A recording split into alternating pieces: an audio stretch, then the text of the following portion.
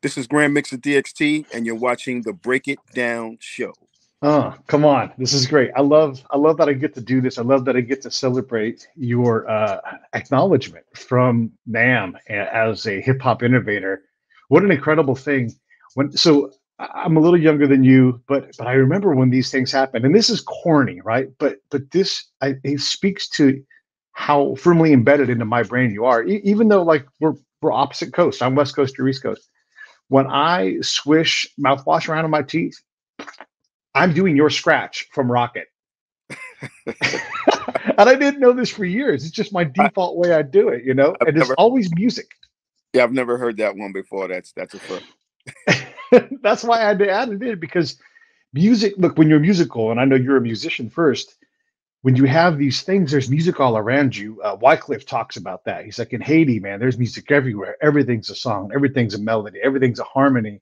And I think when you're born that way and you're drawn to music and you're from a musical family, everything, all these sounds, you think about all the people who've taken a musical instrument or created one, they've heard a sound that they wanted to get out. Do you identify with that? Totally. Just growing up around music and understanding that it's an individual's journey to express their interpretation of these sounds is what made it exciting, because you make it your own. And that's what enabled me to do what I did. Yeah. I thought of making it my own.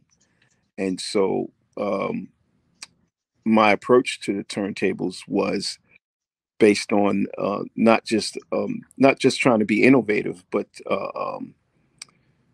what the right word would be, just free with it, and free, and let it take me where I needed to be. As a drummer, I was conscious of time and rhythm, and that's clearly what it translates when I do what I do. But I was thinking of percussion sounds, the guica. I was thinking of improvisation, like Ella, and I had all of that, in my house. These performers and musicians and stuff like that. So I was able to adapt that to what I was doing. Yeah, man, that's cool.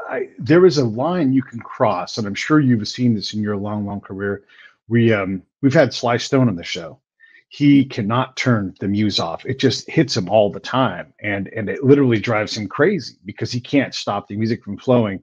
Or someone like Angelo Moore, who's such an artist, to his own detriment, he only makes the artist's choice, but to his benefit, he's always made the artist's choice, right? Because Fishbone isn't held in the regard that it might be if they had been a little bit more focused on being commercial. But they're like, no, I'm going to play this gigantic saxophone, throw these great parties, but we'll let the rest of it sort itself out. So you can like hit that line where like it works, and then it can become too much of one thing. What do you think about that? Like that line of being relevant, commercially important, but also innovative all at the same time. That's tough to do. Early in my career, I realized that I was not really interested in fame. I was more interested in expressing and sharing expressions. And it was just, a way for me to also escape the environment that I was in. It brought me peace. And so, growing up, I was what Herbie would refer to me as a conceptualist. And because I constantly came up with ideas just to keep me busy, keep myself busy. Yeah. I was the youngest of 4 children. And so, and by the time I showed up, the other 3 already had their system in place, and so I had to find ways of entertaining myself, and so I honed the skill of self mental preservation. Yeah. and Yeah. Yeah, so in that, in the being exposed to music that gave me the perfect just entertainment, and arts gave me the perfect tool to use to express myself. We come from a time when there was such a variety of music that was popular across a lot of genres. Soul music. You talk fantastic interviews with Fab Five Freddy and a bunch of other people about how disco was really the step before hip hop, if not disco was hip hop, and all these different things that mix together. Also, you bring in new wave, and New York was the hotbed for all of this stuff: punk, new wave, disco. All of these things happened there in that moment. You weren't bound by a genre at all. The only thing that I'm seeing from your history is you're bound by the technology a little bit. You had to pioneer how to do things. You talk about all these great things you talk about with Sway and at Fat Five Freddy, your different interviews about having to, and I remember having to do this like before the pause button. My buddies and I would take our headphones and put it around and use our headphones as a mic. We would reverse the direction on it, right? Because that was how you got to record things, Right. because we didn't have all the tools. Yeah. One of the things that what I'm trying to do now, one of my missions now, as far as the history is concerned, is to get things clear. The terminology has been a detriment to some of the narratives that have gone down the wrong road, like the term disco. We called our parties discos also. We didn't call them hip hop parties. And the term didn't have anything to do with a particular style of music. That came later. One of the most famous hip hop groups is called the Brothers Disco. And that's DJ Breakout, DJ Baron, and the Funky Four MCs. Sha Rock, Keith Caesar, Raheem, and KK Rockwell. And they called themselves the Brothers Disco. And today, there's another guy from that time period called Disco King Mario, who Jazzy J, a famous hip hop DJ, was his DJ that did all the cutting and scratching stuff. And they don't mention him because the term disco is in their name. And people think that represented a style of music. So they did not play hip hop. And in fact, they did. And so that's one of the misunderstandings of caused by terminology that's changed. The term disco, which means record, or a house of records, or where records are played. It didn't have anything to do with the style of music that was being played. It became synonymous with the dance music downtown, and because they just, instead of saying discotheque, they just changed it to just disco. And so that has created some issues. That one of the things that we're trying to straighten out, because certain Yeah. DJs have been overlooked because of the terminology. Yeah, it's easy to overlook things. A buddy of mine is Chris Thomas King. I don't know if you know his work at all. He's a blues musician, but he goes back to the very beginning of the blues and says, this is New Orleans' music. This is an American form of music. It's the old narrative was created by the people who weren't blues musicians. And so when you go back, like the term jazz was used interchangeably, but blues came first. And so they were the same thing. But someone got into the marketplace and started cracking it apart and started dividing and trying to figure out how to sell it. And so a lot of these guys, Tony Jackson, all kinds of people, they have been left behind by history. And part of his mission is to do the same thing you're doing, but about 90 years earlier in the future. And then all of a sudden you start to draw these lines and you realize that Kool Herc is the progeny musically of these dudes from New Orleans in the 1880s, 90s. And you're like, wow, it blows your mind on how much we still have to learn about our own combined history. You've talked in some of these other interviews about all these different crews and all these people who were there in the very beginning. And maybe they added a little piece of the innovation that still remains, but we've lost track of them because of, just the business moves on and it divides and it decides and all these other things. My brother Dougie Fresh would say nomenclature. Yeah. And there's several groups that the narrative takes a turn and it drops off people and play shouldn't be dropped off, but it takes that turn, and then people are no longer part of the narrative. And that's one of my missions. 50th anniversary is to establish the correct timeline and reintroduce people who played major roles in this expression. One of the things that I really try to drive home now is that, and I get a lot of pushback for this, that hip hop is not actually from the Bronx. The music is from all over the country. And so the expression and how we've put it together happens in the Bronx. You know, James from Augusta, Georgia. Dennis Coffey is the Detroit Guitar Band. You know what I'm saying? And it's very important for us to make these connections so we understand the whole picture clearly, instead of isolating this expression that's solely happening in the Bronx. How we use the music and the dance definitely comes out of the Bronx at that time. But my research shows me that breakdancing, I've seen videos and film of it happening in the 1930s. You know, I've seen the Mills Brothers rapping in the 1930s. You know, Pigmeat Markham, who my mother bought that record, that's 68, 69. Yeah. And so it is our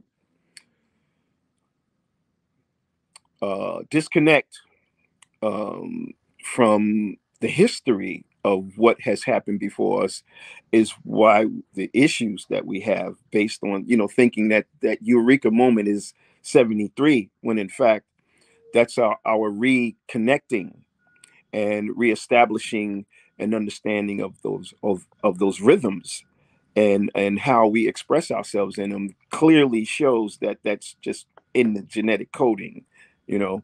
And so that's one of the most important things that I think that needs to happen now, is for us to take a closer look at what it is that we're doing, and you know, how we get there. And the wonderful thing is, what makes Kool Herc so special is that at that time, at that right frequency, he reconnects us to those experiences in our time with the technology of our time. Yeah. Would there have always been a Kool Herc, the guy with the right taste, the right access to records, all those things? Would that guy have always showed up and not necessarily been Kool Herc? Could it have been another dude around the corner? I don't know. It was Kool Herc. Yeah, that's true. But you need a certain kind of genius in a certain setting a lot of times to be the spark maker. Yeah, you know, there's always that one sets it off. And you know, we've all mistakenly said hip hop started in the Bronx, it was invented in the Bronx. No, we reconnected to it. Yeah. And the person who set the stage for that is Kool Herc. Let's look at the macro side of this. What is the importance of music in society? We have all this stuff that we've done during the Gen X era, right? And we've seen and normalized all these things. I remember back when rap was going to be a flash in the pan, and we all knew better because it was too good, right? So what is the importance of music in society? Well, that's an interesting question, because it leads us down a very interesting road, and unfortunately, some of it is extremely dark. We can see how it affects humanity. We can look into, you know, the urban areas and see the destruction that has begun to translate through the repetition of the lyrical content that goes into the brain computer and eventually comes back out. And so, you know, I'm sure that, and I am the product of a love song, you know, like most of us. Yeah. And so, you know,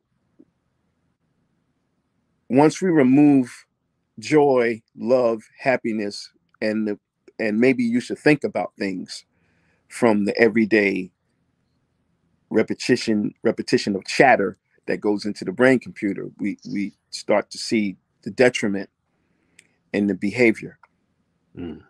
And so that's the key to what music can do.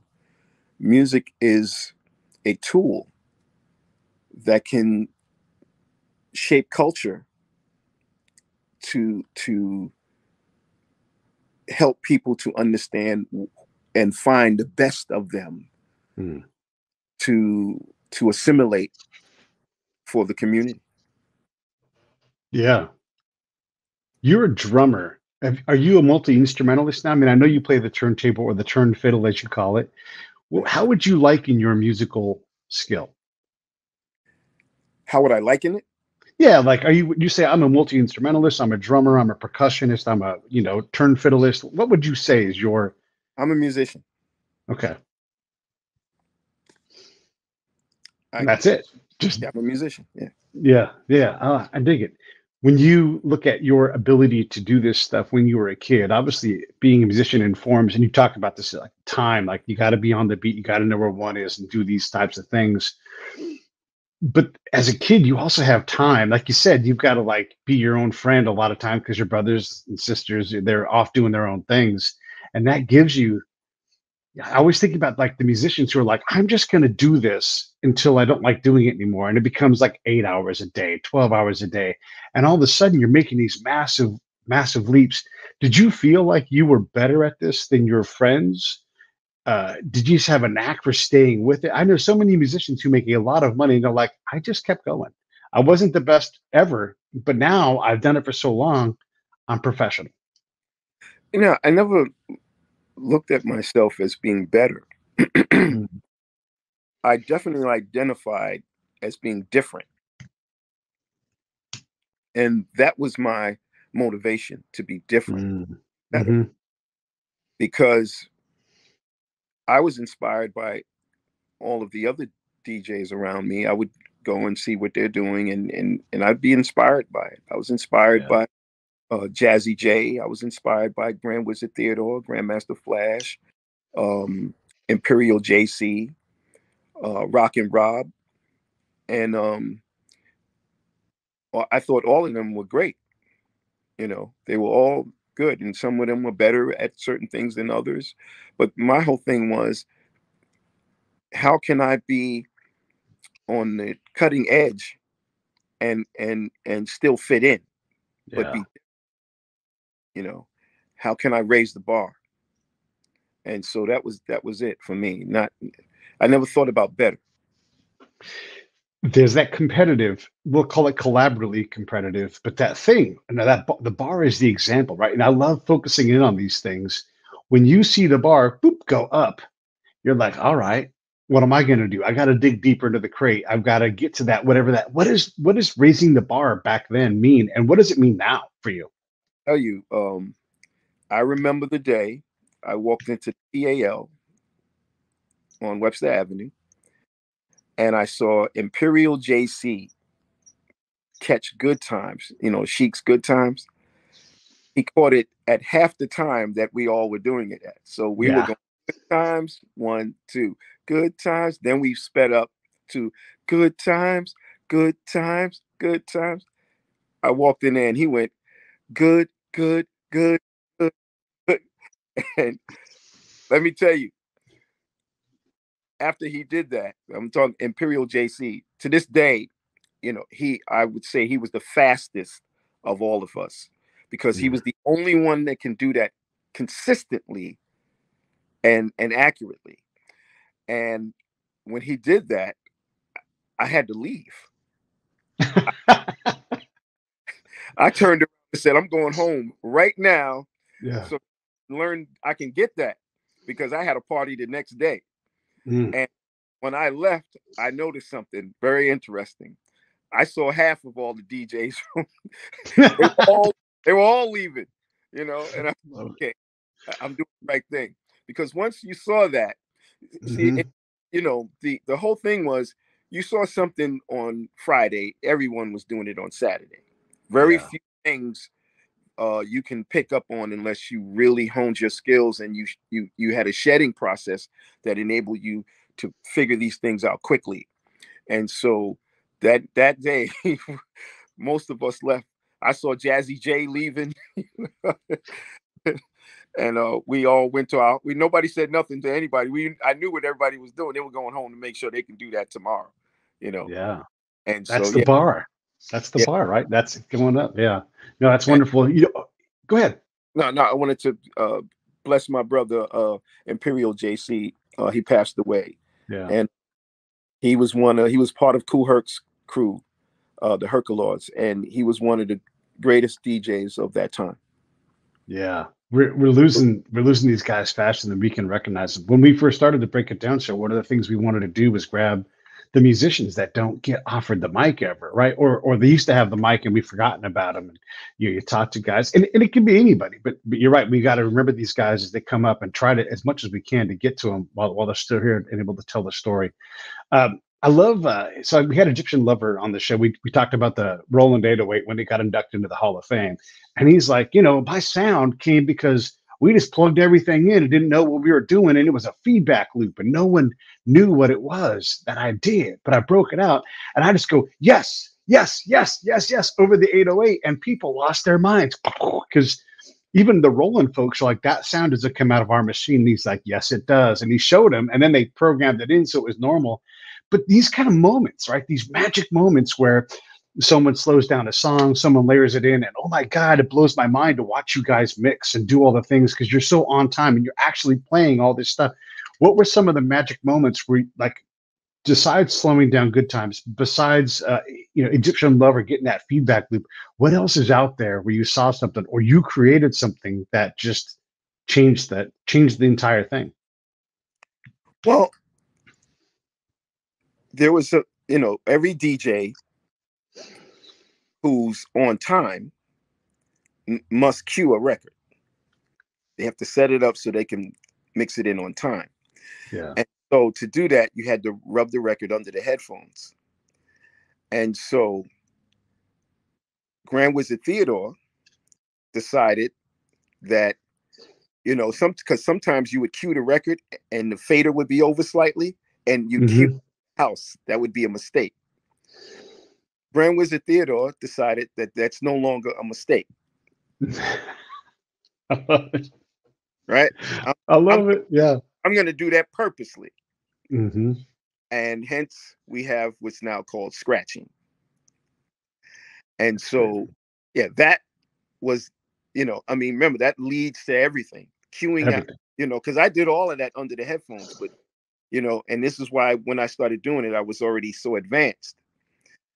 But once it was okay to cue out loud and it wasn't a mistake, it was on. But, kudos and respect to my brother, Grand Wizard Theodore. That's his innovation. Scratching, period. Done. Right. Yeah. I love it. At what point did your mom or your auntie or whatever say that she stopped saying, quit, you're going to mess? Because, records were precious, right? Record players were precious. And so when you're not used to these sounds happening, it's like, quit, you're going to break that thing. It's expensive. When did you stop hearing that? And when it was like, go, go, go. And again, family of musicians. Yeah, my mother never stopped me. She never said what I was doing was wrong or anything. Because by that time I wasn't using her records. I'm sure if it was her, wouldn't be talking to me today. Yeah. But you had to be in your mom and dad's stack though, right? You had to know their stuff because they had great stuff in there. Yeah, most of my first collection came from there and just playing. But once I got to that level where I was scratching and stuff, they were my records. Yeah. Yeah. And I knew that I would have to replace her records, or if there was a record that she owned that I scratched, I wouldn't got my own copy. Yeah. Yeah. Who do we need to make sure we mention? Like, you're going to get this Innovator Award and we're going to wrap up on that. But who do we else? I know we talked about a lot of guys already, but who do you want to bring in right now and say, man, this guy was it? We need to make sure we don't lose track of who he did or who he was and what he did. Again, Imperial Jay Cee, Rockin' Rob, Grandmaster Flash, Disco King Mario, Cool DJ D, Tyrone the mixologist. Yeah, I mean, I can go on. Charlie Chase. These were all great DJs, you know. Wiz Kid, bless his heart, he's passed away also. Yeah. Africa Islam. I said Jazzy J already. I mean, Yeah. I can keep going, but these are the people who made it happen. The Collins brothers, Mark and Jay Collins, you know, New Rock, DJ Blade,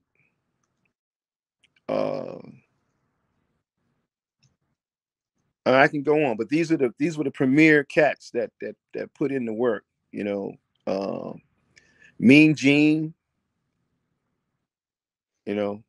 I should have had a list here. I should have if I knew you was going to, because I mean I can keep going, but these are the people who, you know, the L brothers definitely, you know, put in the work, you know. But Clark Kent, Blackjack,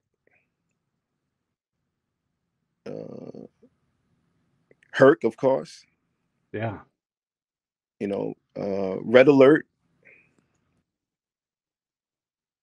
You know, I'm starting to draw a blank, but you know, there's a lot of them. But yeah, you're getting after it. It's a small group actually, but there's a few of them. You know, it's a very actually it's not a lot of them. It's a small group of people who are the main cats to put in the work. Okay, so another thing is that I did not clarify is that, you know, the DJ culture precedes what became known as the hip hop culture. And that has caused some confusion because there were DJs in Queens, you know, the Twins, the Disco Twins, cats like that, Grandmaster Flowers, you know. There was also Hollywood, who was playing for an older group, Pete DJ Jones. These are great DJs who were part of the earlier culture before the younger guys with the breakdancing and all that came along. But they are also important to the big picture because the whole DJ culture precedes all of that. You know, they were playing that music, that soul music actually, that, you know, once it got downtown and the grooves changed a little bit, they started calling it disco, and then those guys got tagged with the disco moniker, and that's another reason why you don't hear about them, you know. Yeah. That was it. I just got one more thing for you. I want to show you this picture. Look at this dude right here. That guy right there. I want to talk to that guy. And I want to say to him, Ginger Baker, Pharrell Williams, Herbie Hancock, all these people are going to be your peers. You're going to do it. You're going to make it. It's going to be better than you ever thought about. What's that kid say to you, man? What's he say right now out loud?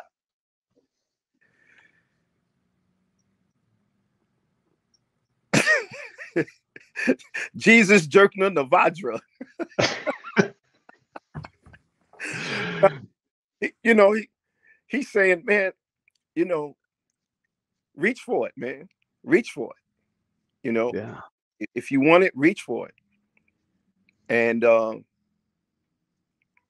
what you need is the want and the desire to do it. That's what you need. And then execute it. That's it. Yeah. Reach for it. This Innovator Award that you're getting from NAMM, the Innovator Award in general, right? Like right now it's hip hop. There's some incredible names in this list, man. Can you look around this room and you're in this room now? That's got to blow you away. The respect to all these people that you look around, all the past innovators. I believe Carol Kay was the last one, you know, that came in and was the innovator. These are legends, legends. You are a legend. I am I'm shocked actually. And I'm humbled by it because when I heard that, I said, that's the ultimate, you know. And for me to be amongst some of the greatest musicians and creators and innovators in the entertainment business is, you know, I really haven't figured out what to say about that. it's I'm speechless by it. It's just humbling, and I'm really grateful. There's nothing I can say. I can just quiet myself.